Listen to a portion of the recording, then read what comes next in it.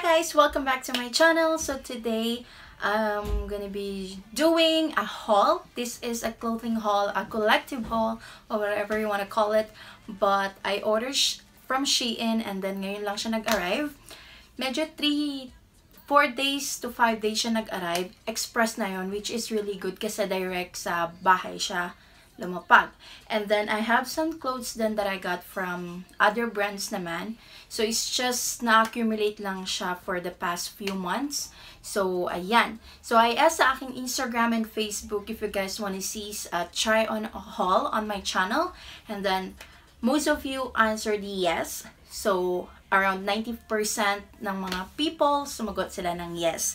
So, ayan, gagawin natin siya ngayon. Actually, first time kong gagawa ng try-on haul. I haven't done this one before in my whole life. Ngayon lang talaga. Kasi I'm really shy. So, ayun lang naman.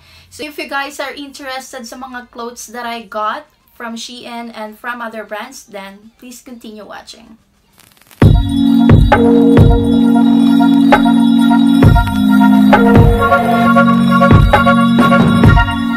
Okay guys, so this is the package from the SHEIN. So nasa bag lang siya ng plastic bag, and then I have the other bag here. Ayan. So you can see, na-accumulate ko lang talaga sila lahat. And then before ko silang ilagay sa closet ko and mag-haul tayo. The first one I got here is this one, the stripe. Hindi ko alam kung paano ko siya di-describe. Pero 2 pieces siya na damit. Ayan. In fairness, kasi ano ba, nakalagay siya sa ziplock individually. Yeah, individually sila nakalagay sa ziplock. Ang ganda niya. So, may araw dito sa gilid. Ay, dito pala sa side. Kasi nagpe-film ako ng may araw pa. Ayan. Taking advantage. So, eto siya guys. In fairness naman sa tela niya, makapal. Lalo na yung pang taas. So, ganito yung itsura niya. Ayan. Tapos, may mga buttons lang siya dito. Tapos, stretchable yung taas niya.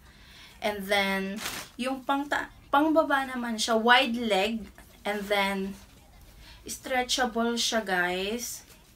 Dito naman, medyo manipis yung tela niya, as you can see. Ayan. Medyo manipis yung tela niya. Pero, ang ganda nung, parang kahit ang press ko nung tela niya, medyo mahaba lang. Feeling ko medyo mahaba siya. Ayan. Ganyan siya. So, papartner mo lang silang dalawa. Ayan.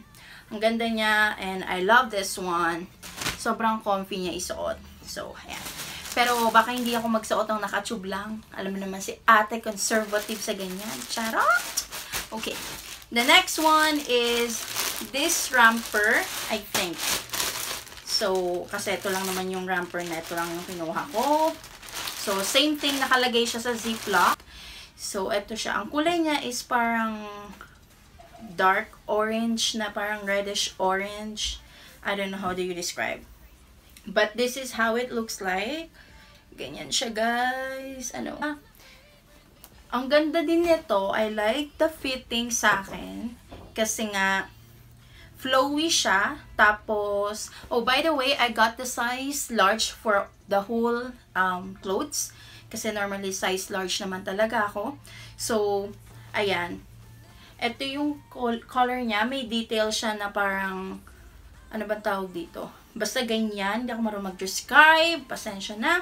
And then, may belt na rin siyang kasama, which is good. Nai-emphasize niya yung gilid ng bewang mo. So, ang ganda niya. And then, hanggang medyo mahaba siya talaga sa akin. Pero, ang ganda niya. Maganda siya. I like the color. Wala pa akong ganitong kulay na damit. So, advantage siya. So, size large din siya, guys. Ayan. Then, the next thing is this. I think this is another 2 pairs. So, open lang natin siya. So, this one is a tube. Ganyan siya. Ayan, basta pa-tube siya. And then, mini skirt siya. I don't know, hindi ko talaga alam kung paano o bakit ko siya kinuha. Parang nagandahan lang talaga ako sa kanya dun sa model. So, I got this one. Hindi ko alam kung nakakaumay ba siya isuot. para sa akin kasi hindi naman ako petite, hindi rin ako sexy. I'm a chatty girl. So, ayan. 2 pair siya. Yung pangtaas niya, hindi naman siya sobrang kapal, hindi rin siya sobrang nipis. Yun nga lang talagang, ano siya, as you can see, medyo maigsi sa normal na damit na sinusuot mo. Ayan. So, parang medyo protected naman siya kasi matight naman yung goma niya sa taas. Ganun din, may goma rin siya sa pangtaas. Ito yung itsura niya. Ganyan. And then, yung palda niya or yung skirt niya, same thing lang na parang pinahaba. Ganyan siya, guys. Ayan. Size large din siya. Ayan. Ang ganda ng fitting niya. Ang ganda ng palda. Parang yung palda, kaya ko siyang suotin by itself. This one is, let's see. Ang ganda niya, diba? Kasi naka-individual packaging siya. Charot. So, this one is, para siyang jogger pants na ganito yung design niya. Ganyan. So, eto, ang ganda niya kasi parang sobrang basic ng kulay. So, sobrang basic ng kulay niya and then I like it na ganito yung design niya. I haven't seen na ganito yung design. Normally kasi puro mga black, pink, and wala pa akong ganitong design. So, ayan, kumuha ako. I think mura lang naman siya. And then, good thing about it, may pocket siya. It's always an advantage na may pocket yung eto. Ayan. Pwede siya yung partner sa mga white lang na top or like any color kasi nga sobrang basic ng kulay niya. And then, if you want to get some sleepers lang or whatever, sobrang basic for everyday. Ayan. Yung tela niya, guys, medyo manipis kasi, ayan. I don't know. Pero medyo manipis siya. Pero ang price ko niya isuot, promise. Ang ganda-ganda ng tela niya. Sobrang lambot. So, I like this one. The next one is this white cloak, of course. So, eto naman, I think hindi siya tugma sa fitting na nakalagay dun sa model kumpara sa fitting ko ngayon. Kasi, para siyang naging isang diretsong blouse instead of having like yung parang flare sa dulo. Yung parang ball siya. I don't know how to describe. Pero, nagustuhan ko sa kanya is yung design niya kasi may paraffle siya sa sleeve which is nakakatulong to hide your bra. So, you know. Ayan. Medyo malaki siya sa kilikili nga pala. Malaki siya sa kilikili. So, kita yung bra mo if ever. Ayan. So, and then yung tela niya, hindi rin manipis, hindi rin makapal. Really, really good for summer. Ayan. And then, pwede siyang for, ano ba? Pasensya na. Pwede siya for like pants or shorts kasi sobrang fresh. Sobrang presko niya lang isuot. Ayan. Pwede siyang nung sinuot ko siya, nilagay ko siya sa off shoulder, nilagay ko siya sa regular lang ng paganyan. Ang ganda niyo, guys. I like this one. I think this might be my favorite, pero yun nga, yung korte niya parang sobrang straight lang sa katawan ko. So, ayan. Next one is this one as well. Next one is this one as well. So, this, oh, I remember this. It's a long sleeve. Ayan. Ganyan siya, guys. Ayan. So, ang ganda, guys. Ang ganda nito. I think this is my favorite. Except dun sa una, sa white. Parang ito yung favorite ko sa lahat ng nakuha ko. Kasi, I can wear it like casual or formal sa itsura niya lang. Kasi parang you can tuck in sa pants mo or shorts na parang magmumukhang yayamanin, ganun. Ayan.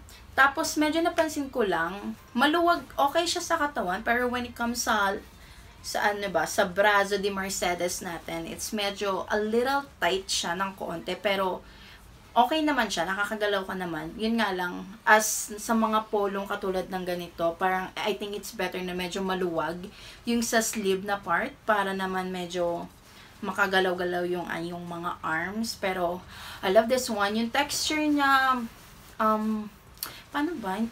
Sorry, I really don't know how to describe yung texture ng tela, pero medyo manipis. Pero I would say na pwede siya for all season, except for winter, I guess. Kasi nga, Ayan. Tapos, what I like about this, kasi meron siyang V-neck. Pa-V-neck yung ganap niya, guys. Ayan. So, love this one, guys. This might be my favorite. I hope you guys like that one too. And then, I think, yeah, this one, I remember this kasi wala pa akong ganitong top. So, kinuha ko siya. So, this one is another off-shoulder. I love off-shoulder. As you can see, I'm wearing one right now. So, ayan. Ganyan siya, guys. So, parang bitin siya sa katawan. Bitin siya na off-shoulder. Para kasi yung fitting niya, para siyang medium lang. 'Di ba? Para siyang medium. Kasya siya, yun nga lang. Talagang medyo fit siya sa katawan ko. So, ayan. Kasi parang Asian size ata eh. Pero, kaya ko naman siyang isuot. Nasusuot talaga siya. Kasi stretchable yung sa ganito niya. Parang ito, stretchable din siya. May parang support siya na hindi siya malalaglag. Same thing here kasi may parang ganyan siyang ganap. Ayan. So, nakalagay lang din dito pala sa lahat ng damit. Nakalagay is SHEIN. So, ayan. Para maiba yung kulay, I got the parang teal blue ba tawag dito. Ayan. And then, the next one is this. You guys, you know what? I love the color of this one. This guy here. Ayan. Ang ganda no parang itsura niya sa taas. Pero, hindi siya kasya sa dibdib ko. Hindi siya kasya. Parang yung, tignan mo naman, para yung fit niya parang medium. So, this is in a size large. Large na siya, guys. Pero parang yung fitting niya, parang pang medium lang. So, parang hindi talaga siya nagkasya sa dibdib. Even sa braso, as in, na parang hirap na hirap siya. Parang suman na binalot. Pero, ayan. Baka ibigay ko na lang to. And then, I think this is the last one from SHEIN. So, let's see what's inside of this. So, oh. Eto, nakita ko to. Na-inspired ako bumili nito kay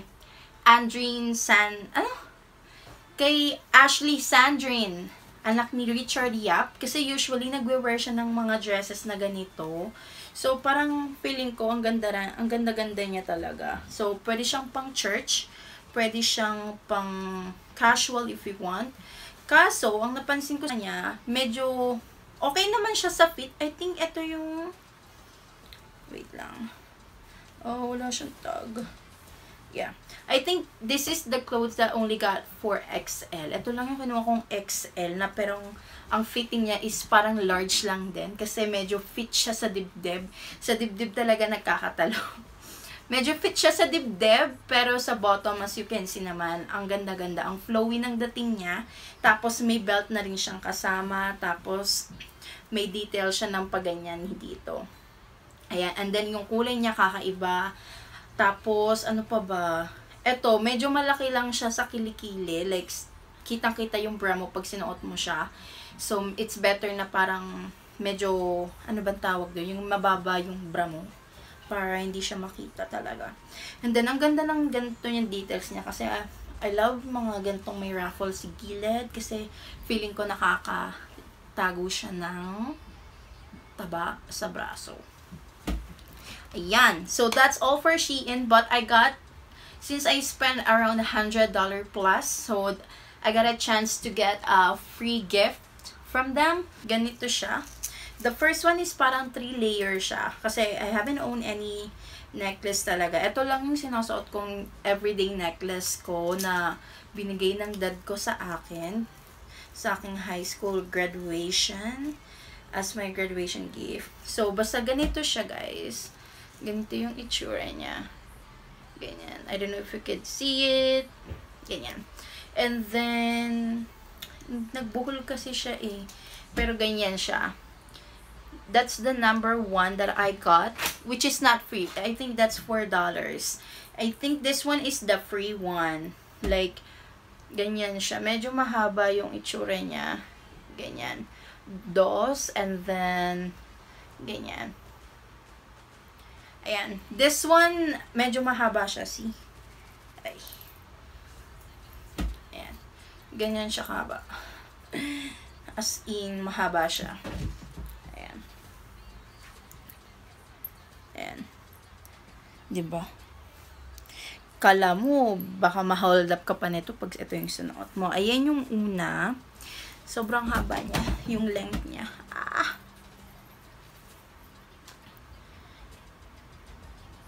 So, ayan.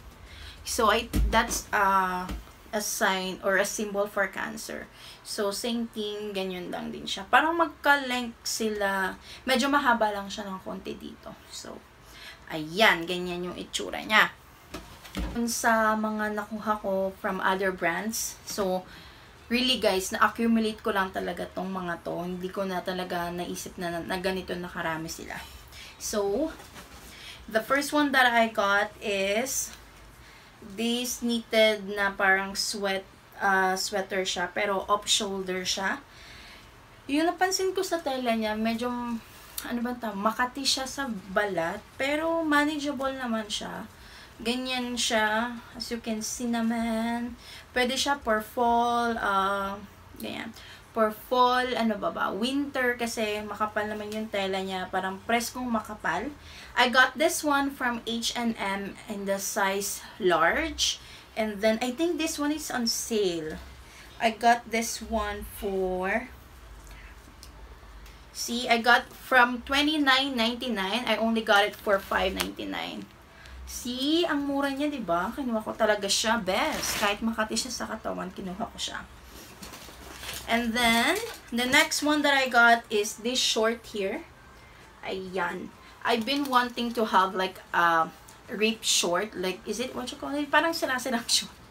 Ayan. This one is in the brand Articles of Society. This one I got for $14.99 originally from $26.97. Ayan. Medyo, ang ganda ng fit niya kasi parang sosyalin siya. Ayan. Hindi naman siya sobrang iksi, diba? So, I like this one. Size 10 siya, girls. Size 10. And then, sa Forever 21 naman, parang I got this sa outlet, I think. Yeah. So, this one is like the oversized denim jacket. As you can see, like, really oversized talaga yung nakuha ko. Or, I don't know, medyo, sobrang laki niya lang sa akin.